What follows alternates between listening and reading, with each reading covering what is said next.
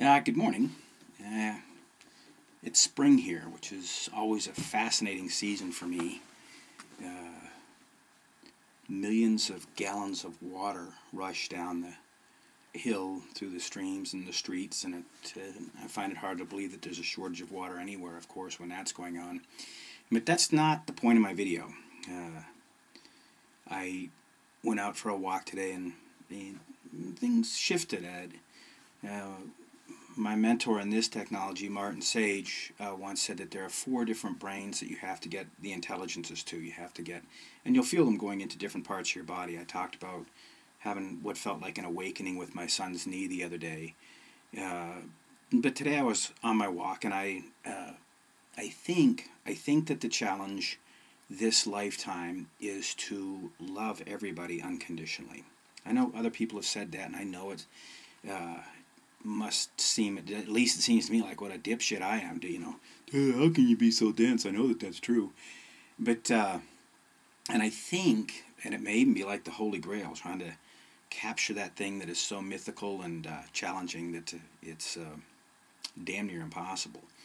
It looks like the design of the mind, our reptilian nature, the little voice that talks to you, is to keep that from happening. And it looks like it brings events into your life, people into your life, and then all it takes sometimes is the use of the most abused invention of man, language. Somebody says something, and what I've said to women in the past, if men are yelling at you, it's usually blah, blah, blah, blah, blah. Claire, blah, blah, blah, blah, blah. Annette, blah, blah, blah. They're not really saying anything, but there will be a name attached, so it will seem like a personal event. But as they're going through their rants, your mind will go into agreement that there's something wrong, that there's been a perceived wrong, and then if you follow that trail, if you connect the dots, then you can make sure that your mind is right and their mind is wrong. And that's the whole practice, I think, of the mind. Its intention is to make sure that you stay in a state of fear and know that something's wrong and somebody's wrong. And what I think the challenge is then is how to find a way that you can love everybody unconditionally. I've talked about this before. One of the challenges for me is the Bush family. I don't understand what they do, what resolved that. One of the things that resolved is that I don't have to put up with them. You know what I mean? They're not in the public eye anymore, and I don't have to sit down to dinner with them, even though I invited ex-president, the older dad, Bush, to dinner. He politely declined. But it wasn't until my son-in-law, Gelson from Maui, said to me, "Oh, Dad, you wouldn't want to be on his journey. That's how you can go to unconditional love." And it's a challenge.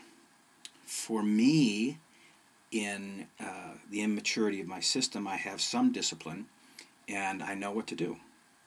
For the people that I can't love unconditionally, I remove them from my life. I either verbally, consciously, unconsciously. A few years ago, maybe 10 years ago, maybe 15 years ago, some people came to visit us at our house in Houston, and they came with their family, and my house immediately became extremely segregated between boys and girls. And so when we were done, they were staying, they had dinner, and then they got really tedious, so I went to bed, and the next morning I got a raft of shit for going to bed, and I said, "They were boring." "Well, you made me stay with them." I said, "No, that I didn't do, honey." I would have preferred you came to bed with me, but you insisted on talking to these boring people. But I said, "I don't want those people in my house anymore." She said, "Well, they're good clients, I said, "Okay, but they don't treat people with respect, and I don't want them around." It was about, 2.5 years later, the husband, they had gotten divorced, the husband came back, and he looked around the house, and he said, "I love this house." I said, "Yeah, me too." He said, "You know how long it's been since I've been here?" I said, "Gee, I haven't been keeping track." He said, "It's been over 2 years since I've been out here." I think I unconsciously I consciously stated my intention.